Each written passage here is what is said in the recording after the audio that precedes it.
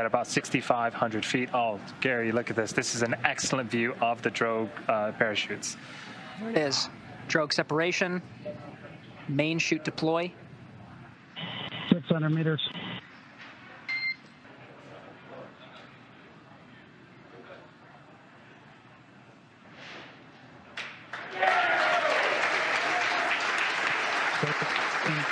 Splashdown.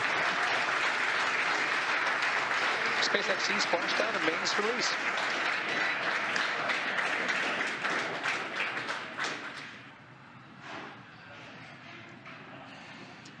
Splashdown confirmed at 7:33 p.m. Pacific, 10:33 p.m. Eastern Standard Time.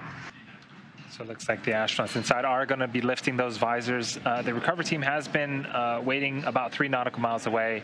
So it is going to take them a little bit of time to make their way to Shane, Megan, Aki, and Thomas inside of Dragon. Again, rigging is where an employee as part of the recovery team will physically climb on top of Dragon and attach hardware necessary to hoist Dragon up and out of the water. Recovery ships also arrive at this time, as splashed down and been recovered once before, so this is not its first rodeo. Really a testament to the capability of these American spacecraft.